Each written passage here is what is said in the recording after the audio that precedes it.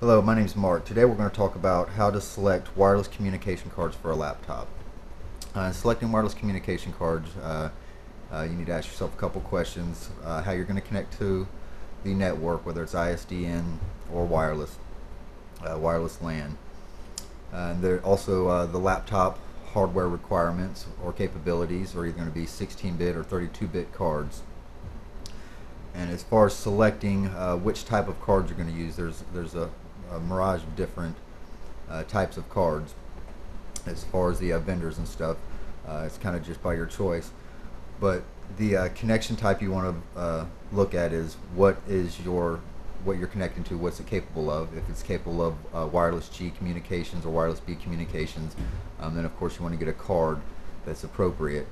You can also connect to a wireless network with internal wireless communication cards. So you want to check the hardware on your laptop to make sure you even need a wireless card. But the wireless cards are fairly inexpensive. You're usually going to spend about $10 to $50 on one, depending on what flavor you get, and they connect you to LANs, WANs, metropolitan area networks, and that's how to select a wireless communication card for your laptop.